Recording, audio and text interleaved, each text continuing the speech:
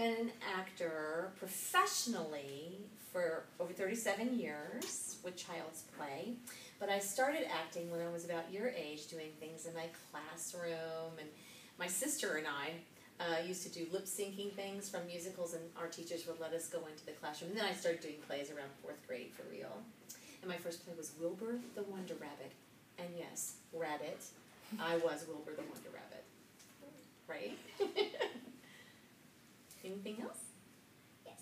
Okay. What is one of your favorite plays you've been in?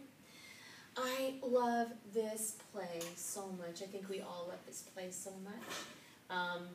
Because we get to do a lot of it's a beautiful story, and then we all get to do a lot of different things that challenge us as actors, which is really fun, changing characters. I like a lot of plays that I do. You know, it's you have to fall in love with the one you're doing. Thank you so much.